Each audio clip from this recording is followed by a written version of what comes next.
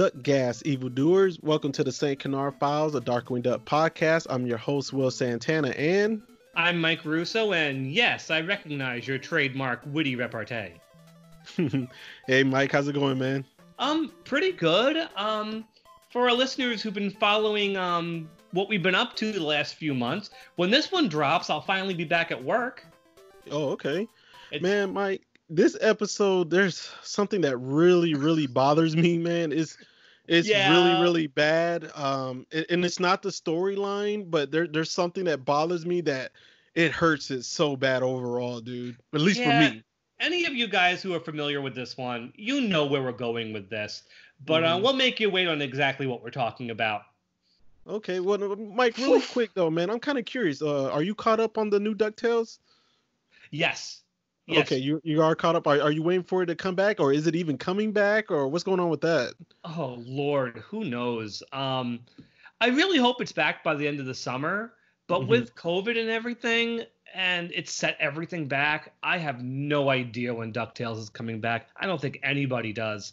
Okay. But I know caught up.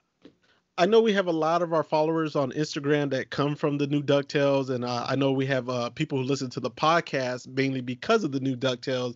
I hate to disappoint them, but I've lost a lot of interest, Mike. I've lost a lot of interest with this third season, man. Yeah, the third season's kind of been all over the place. I don't disagree. Yeah, and what's sad is, to me, this is going to be very contradicting. What I enjoyed about it at the first season is what's hurting it for me in this third season. Oh, yeah? Does that make sense? No, yeah. You've explained this to me. You're totally on the ball, but can you explain it to people who don't know what you're talking about? Yeah, when the show first started, I was really liking that the boys had their own personality. It was something different. Like, they weren't like just mimicking each other. They weren't each other's shadow and just agreeing and saying the same things over and over. Like, right. It was really cool to see they had their own personality. But right now, it's really hurting because it's too many characters, too many personalities, and Scrooge is getting lost and forgotten, man. He's like drifting away. There are way too many characters on this show now. Mm-hmm. And you know, and they're cramming in again, guys, this is just my opinion. I feel like they're just cramming so many cameos in there. The storyline is hurting from it. Just my opinion, my observation, you know.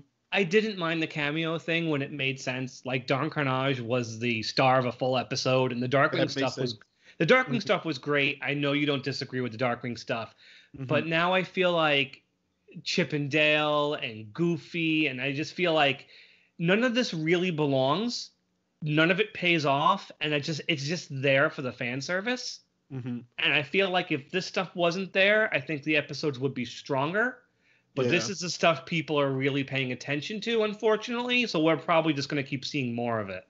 Yeah, you know, and I agree with you about some of these cameos are being forced. I know we're going to sound biased on this one, but I think the Still Beat cameo worked. But the Chip and Dale one...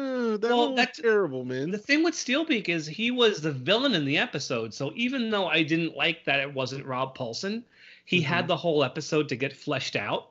Yes, I agree. But the Rescue Ranger thing was pointless. It made no sense. It didn't need to be there. And it was just there to be like, hey, look, it's the Rescue Rangers. Everyone get excited. But they didn't play into it. Yeah. At all.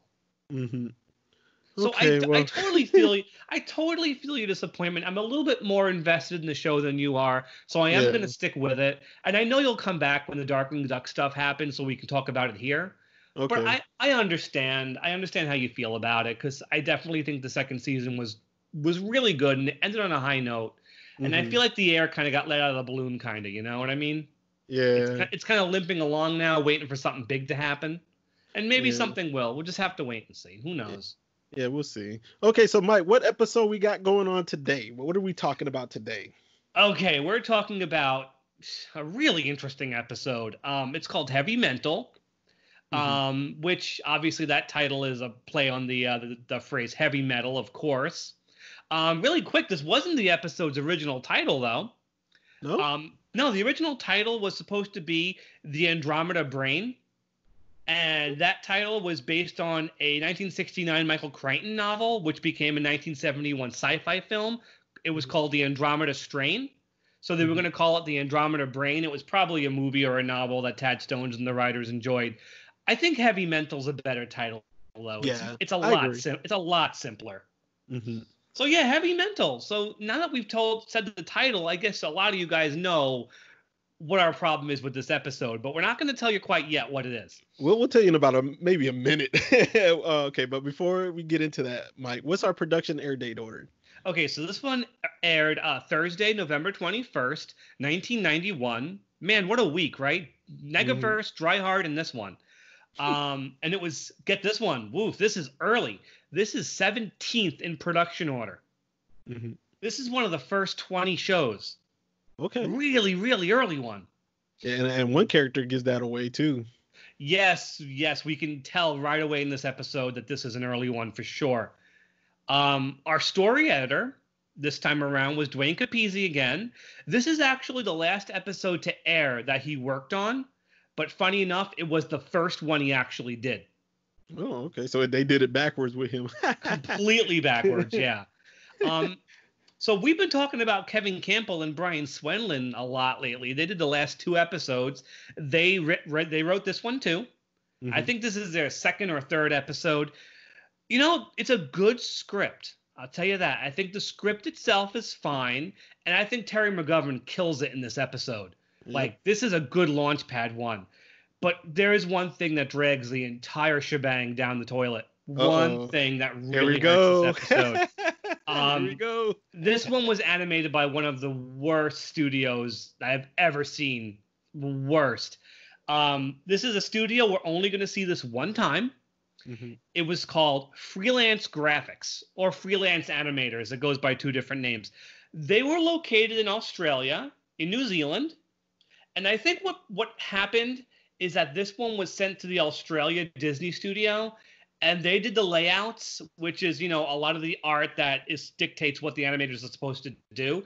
And if you look closely at it, you kind of can see the Disney Australia influence. But the animation bypassed that studio and went to Freelance instead. Now, Freelance was terrible. Like, that's not even an understatement, Will. This is a really bad studio. It was founded in 1989 by a man named John Ewing. And I'm mentioning him because years before he founded Freelance, he worked for Disney on a few anti-smoking and anti-alcohol films. One he wrote was called Understanding Alcohol Use and Abuse. You want to know the Darkwing Duck connection? No. Want to know who wrote? You want to know who wrote and produced it? Who's that? Tad. Oh, really? Yeah. In 1980, I think it came out. So this guy, if you watch, this is the short is on YouTube. Understanding Alcohol Use and Abuse. You see this type of animation. This is his style, and he founded Freelance in '89. Now, any of our listeners who are fans of the Warner Brothers shows know this studio for their work on Tiny Toons and how badly they screwed up Animaniacs. Mm-hmm. They did lots of Rita and Run and Mindy and Buttons cartoons.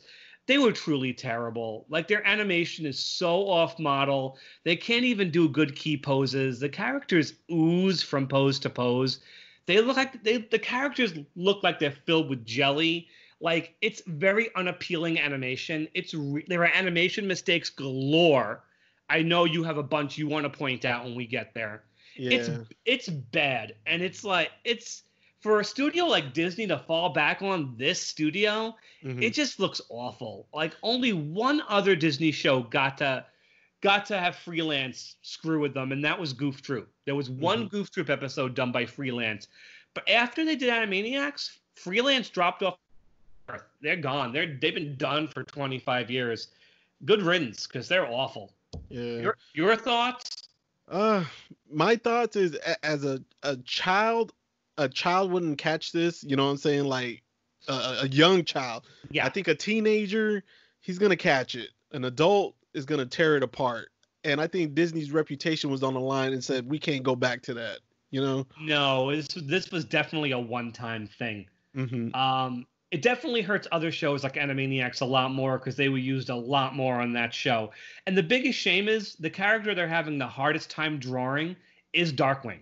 The main character. Like Darkwing, like Goslin, looks okay. Launchpad has his moments, but I can't tell you if there are any good drawings of Darkwing. He isn't. He can be kind of hard to draw because he has the hat and the cape and the buttons, and there's a lot to the costume. But they just can't draw him right at all. He looks awful. And if you think we're exaggerating, watch the first 2 minutes. That's it. You won't even have to go any further. Watch the first 2 minutes of this, and just matter of fact, don't pay attention to anything else but Darkwing. Just watch Darkwing for the first 2 minutes. Yeah, Darkwing's a mess. I can draw him better with my eyes closed.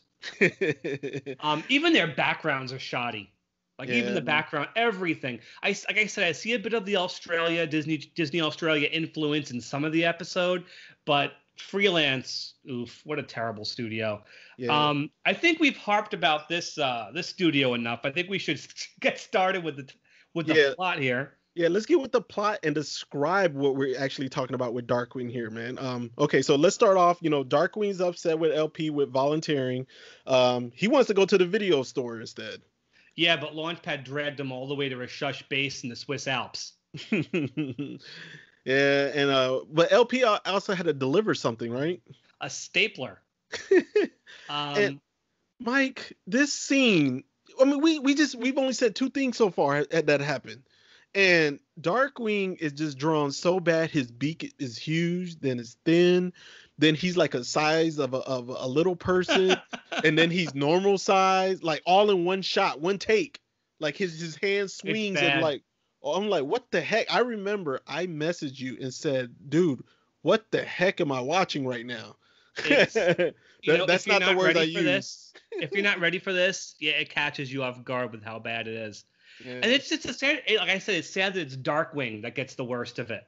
Mm-hmm. They draw Launchpad okay. Launchpad looks all right, but every scene Darkwing's in, it's just they could not draw him. But aside from the animation, there's two notable things in this opening sequence alone. Mm-hmm. We are introduced formally to a character here who we've met before. Who is it, Will? Sara Bellum. Yeah, we haven't seen her in a while. We haven't seen her since Justice Ducks, correct? Mm-hmm. But this is when we're supposed to meet her. She's very mad scientist in this one. Like, a lot more manic and demented than she is in other episodes. I kind of like it. Also, I don't know if you noticed the running gag of Jay Gander Hooter mispronouncing Launchpad's name. Yeah, he called him a lawn chair, right? And later he calls him Stamp Pad. There's another running gag that happens in this one. The other running gag is actually really funny. Yeah. But this running gag is here because it was a running gag from the Ducktales. Mm-hmm. They were always calling Launchpad the wrong name in that one. And the Writer's Bible for Darkwing Duck specifically states that Jay Gander would always get Launchpad's name wrong. But this is the only episode it happens in. Okay. So, what is Sara Bellum working on? She's working on a secret ray. Mm-hmm. It's called the Norma Ray. And just to describe that pun, Norma Ray, it's a play on a 1979 Sally Field film called Norma Ray. Norma Ray spelled R-A-E as opposed to R-A-Y. So Norma Ray. It's a play on the title. Okay. And the ray is meant to give you psychic powers. Mm-hmm. And they want to do this before FOWL does it first. And in case you're thinking that Steelbeak is in this episode, yeah, no, he's not. Neither is Ammonia Pine. We meet our villain. It's a one-shot villain. And what's his name? Major Synapse. Yeah, Major Synapse. He's a dog. He's a general. He's decked out in general outfits. He's just a dog guy. FOWL has him working on their psychic division. But in his case, it's a punishment. He's been demoted for marching troops into an active volcano. This is the only time one of the FOWL High Command is voiced by a woman. I don't know who's doing the voice, but funny enough, I learned recently from Tad Stones that particular High Command leader, the one with the high forehead and the duck beak, was always supposed to be a woman. Oh, okay. I didn't know that. Yeah, I didn't know that. I only learned it recently, within the last couple of months. And she's voiced by a woman, but it's the only time it actually happens. Tell me a bit about these quote-unquote troops Major Synapse has to give psychic powers to. He has two hippies. Yeah, two hippies.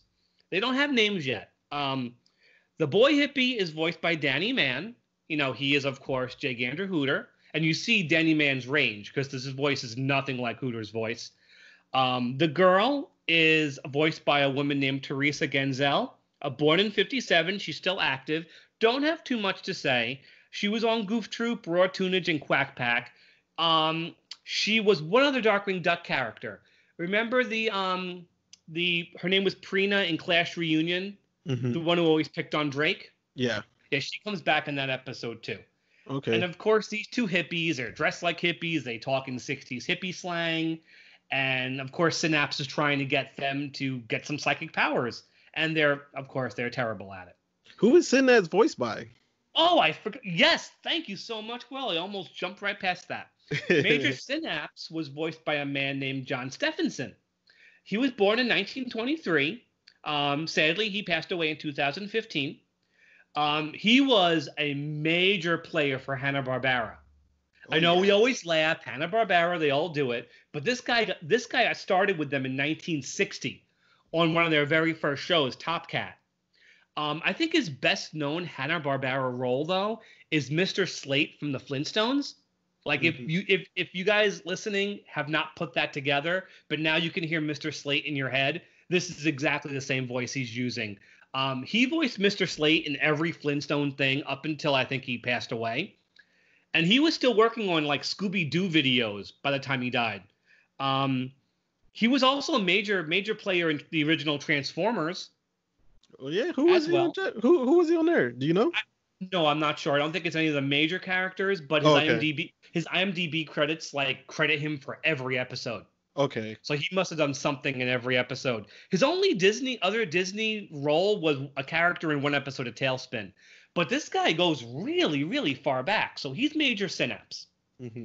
So we jump back to the Swiss Alps, where Sara Bellum wants a volunteer to get shot by the Norma Ray. Yep. Who volunteers? LP.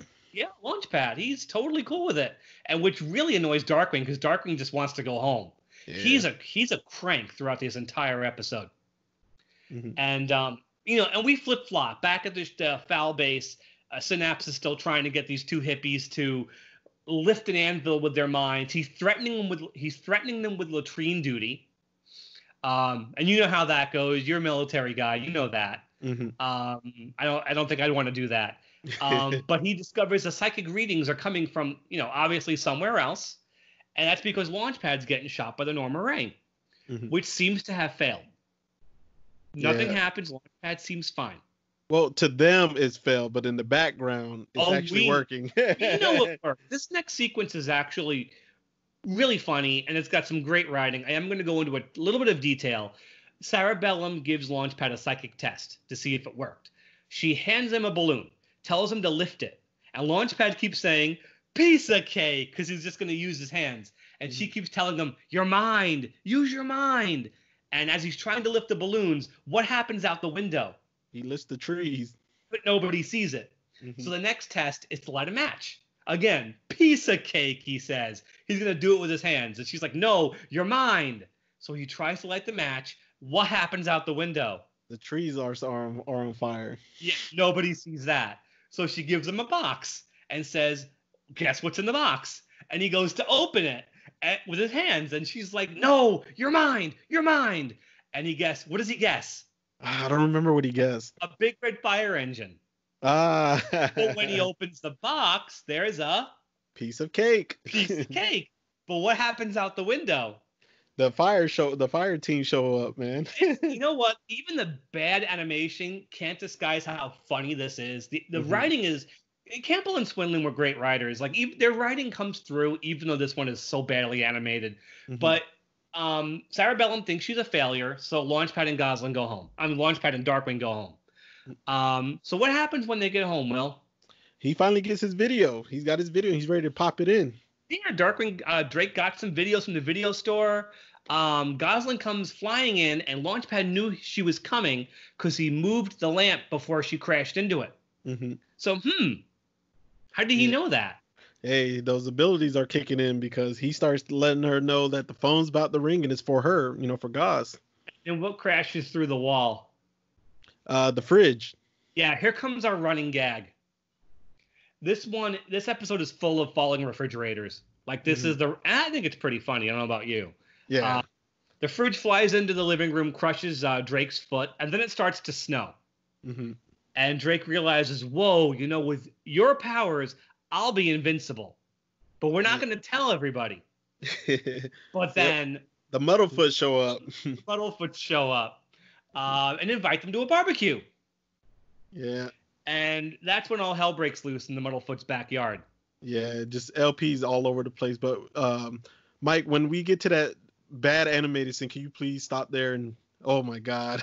Yeah. So this is when Launchpad realizes every time he thinks something bad happens, Drake's tail catches fire. And Binky comes over, gives Drake some lemonade, which flies out of the glass. And then Binky comes back to give him more. And then what happens to Binky, Will? Trying to remember. She refills the glass up, and I don't remember what's the animation mistake? Oh, the animation. She becomes transparent, like she's not even colored in. They forget to color her body in as she walks out of the shot. Yeah, man, it's so bad, Mike. It is so bad.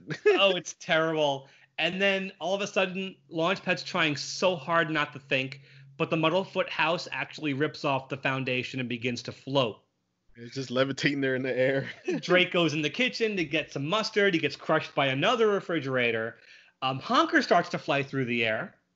I don't think Katie got a paycheck that week because Honker doesn't say a word. Yeah, but he's flying across the screen all throughout the scene, though. Gosling's trying to catch him. Launchpad accidentally ices over the barbecue. And when Drake tries to prevent her from noticing, the barbecue erupts in flames and cooks his face. Mm-hmm. And it's ridiculous. And Tank's in the scene too. Tank has a couple of lines. And so they decide, Drake decides we have to get Launchpad back to the Shush lab. Because this is out of control. Yeah. And Launchpad says, we better hurry up. Someone's about to steal the Norma Ray. And then what happens to Launchpad's head? Oh, it grows. It gets huge. And once again, just like Battle of the Brain teasers, does Launchpad have any hair? Nope. No, and that looks super weird. It's just a little orange thing sticking out of the top of this gigantic head throughout the rest of the episode. So Synapse and his troops, they follow the brainwave patterns back to the Swiss Shush lab. And initially, Sara Bellum doesn't know who they are and is totally cool with having more guinea pigs for her experiments. And we see a really morbid scene of her experimenting on a little lizard. Yeah. And what happens to the lizard? He blows up. He explodes. One of the side effects is if you think while you're being blasted by the Norma Ray, your head explodes.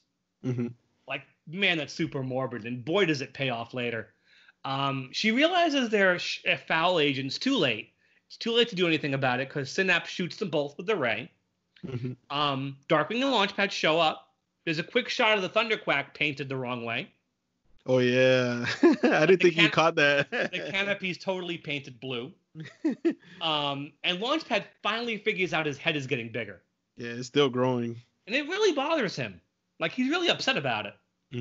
So Darkwing decides to leave Launchpad there, goes in, and too late because these two hippies now have psychic powers. And he tries to get an entrance, and they smash him against the wall. So and Darkwing goes, I am the misshapen blotch that stains your walls.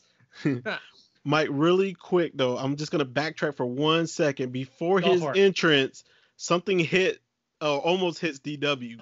Oh, another refrigerator falls. Yeah. Okay, now let's go back. And that's why DW tells Launchpad to stay by the plane. Now the two hippies are wearing their supervillain outfits, and they have names. Hotshot and Fly Girl. Fly Girl has not aged well. Did you watch In Living Color growing up? Yeah. Fly Girls. Me too. Someone once said, why is Hotshot's name Hotshot if he can do fire and ice? Shouldn't his name be Freezer Burn? Freezer Burn. Wouldn't that be a great name? So Hotshot can do fire and ice, and Fly Girl can make things float. And he said Sara Bellum bobsledding. Yeah, they put Sara Bellum on a bobsled, and she's gone. We don't see her again in this episode. She only comes back one more time. Okay. So she's almost done. So DW ends up getting crushed by a snowball, a cow, a Swiss yodeler, and then gets his butt burned by Hot Shot. Mm-hmm.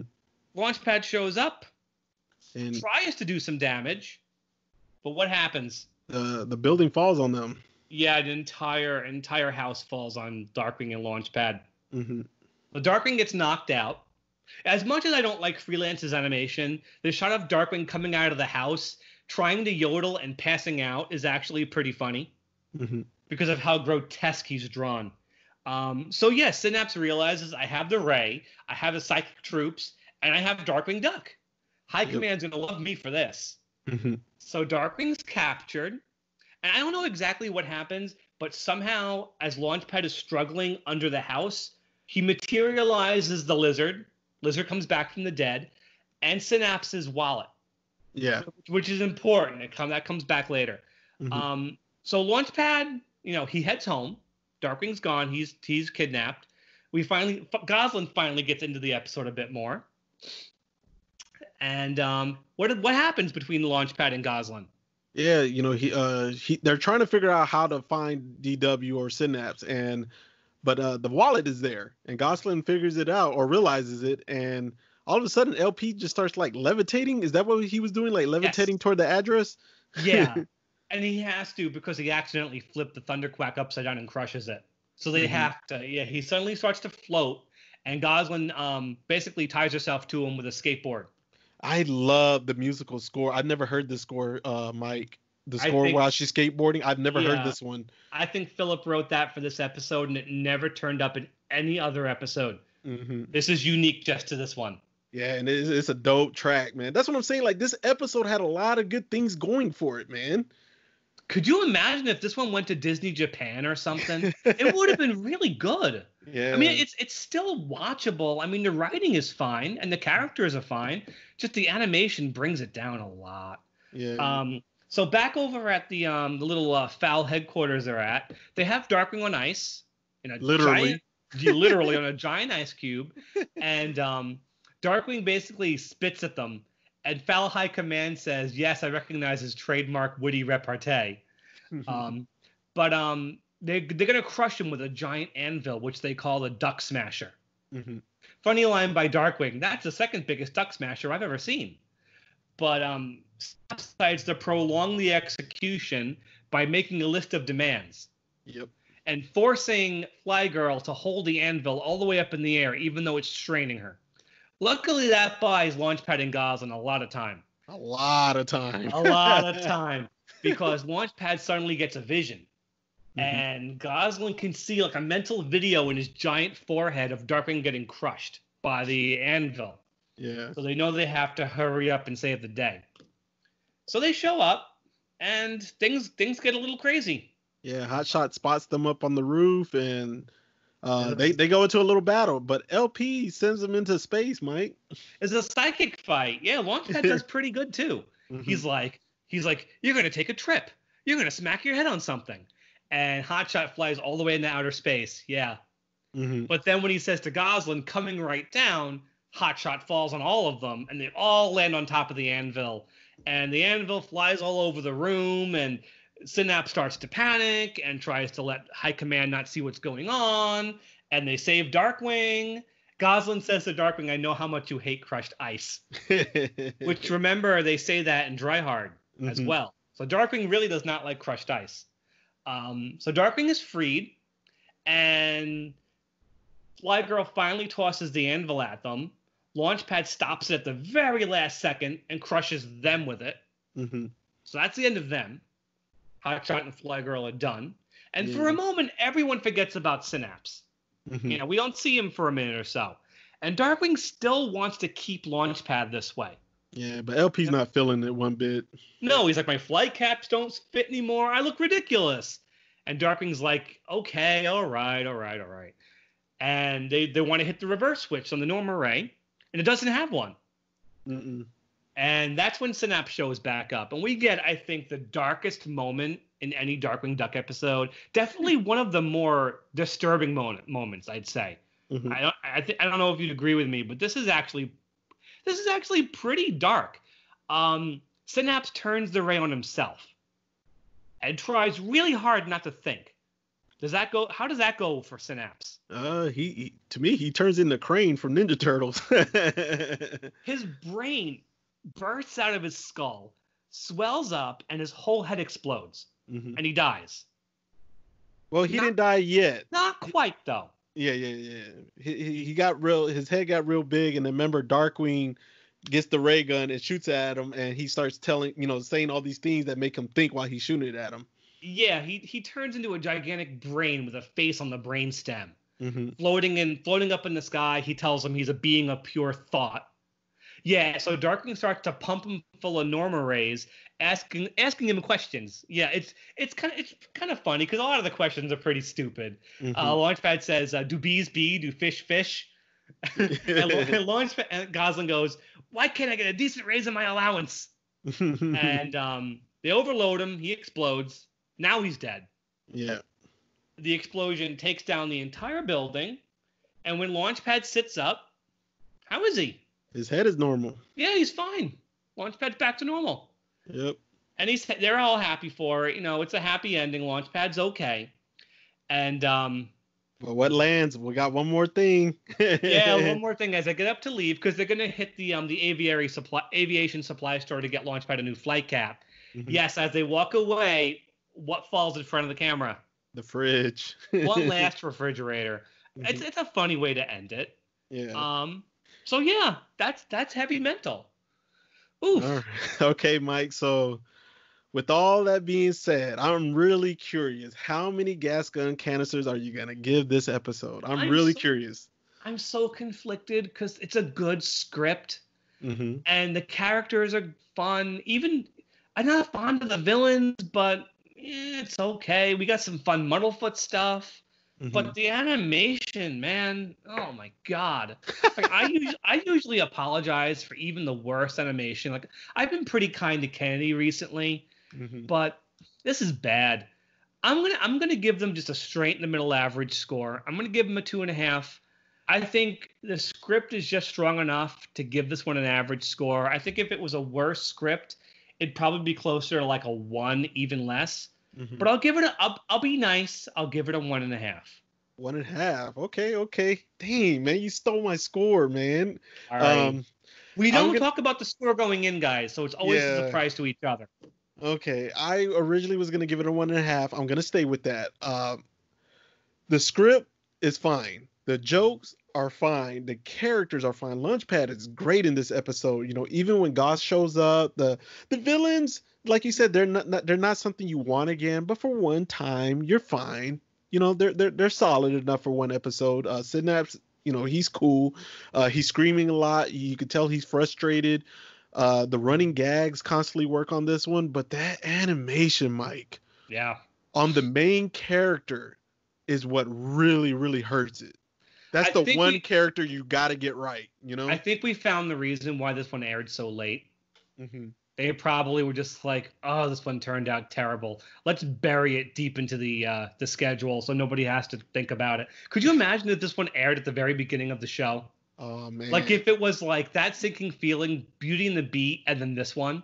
Yeah. Oh, this is probably why they waited so long to air it. Regardless of our score, this is the one time. Ignore our score as far as the viewing of the plot. You know what I'm saying? Because normally our score goes mainly focusing on the plot or the villain. On this one time, ignore our score for the plot. Just ignore it.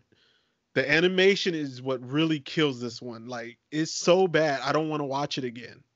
It really hurts. I'll give you that.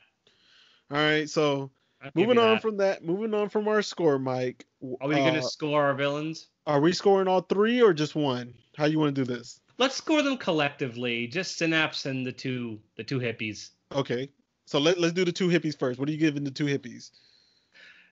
I'm going to give them a 2. A 2? I think the hippie thing doesn't make a lot of sense. I kind of wished it wasn't all that dated hippie stuff. But there's potential with them. Enemies with psychic powers. They brought him back in the comics. This time they were helping Ammonia Pine. And they were crushed by another big duck smasher the same way. But 2, I'll give them a 2 because there's not much to them. Okay, I'm gonna give them a 1.5. All right. They start off too slow. Nothing's really happening with them. When they come on, they impact. They're exciting, but they're just not on there long enough for me, you know. So I'm gonna give them a 1.5. What are you gonna give Synapse? Synapse, I'll give another 2 to Synapse. The main thing that keeps him interesting is the voice acting. Yeah. And now that I know exactly who this guy is and how much of a legend he was back in the 60s and 70s, and now that I can't not hear that voice, you know? Yeah. He's fine. The design isn't much, but he's okay. Mm-hmm. He's aggressive. He's mean. He talks about killing people. And I think what really brings him a little bit higher for me is that grisly death. Mm-hmm. Like we talked about Bud Flood getting melted alive. This guy's head explodes twice. Like, that is really dark for any show, you know, let alone Darkwing Duck. So that brings him up a bit because you remember him. You remember how he dies. So for me, I'll give him a 2. Okay. I'm going to give him a 2.5. I'm gonna go a little higher on you on this one. I like Synapse. He's cool. He's very aggressive. He means business. He's yelling. He wants what he wants. You know, he wants. He got demands. He's in charge. He's controlling the hippies. Even when they're the ones with the power, for some reason they're still taking orders from him. You know, he's intimidating. Yeah, he's very intimidating. He works for one episode. Would he work again? No, not for me. But for one episode, I'm gonna give him a 2.5. He worked for this one episode. He's another way you know it's an early one. They're still trying to come up with new FOWL villains. Mm-hmm. Eventually, they just give up and it's Steelbeak all the time. Yeah. Like if this one was produced a little bit later, it probably would have been Steelbeak. I mean, his head wouldn't have exploded, but it probably would have been Steelbeak. Yeah. There is one bit with the 2 hippies I do like. It's such a minor thing, but I might as well mention it. I love at the very beginning when they're blindfolded and they're trying to guess what's in front of them. Mm-hmm. And the boy hippie has his hands up in the air and he goes, "Denver omelet." And then she grabs Synapse's arm and she goes, "It's a tub of lard. Definitely a tub of lard." So they can be funny. It's just the hippie, the groovy stuff is really dated.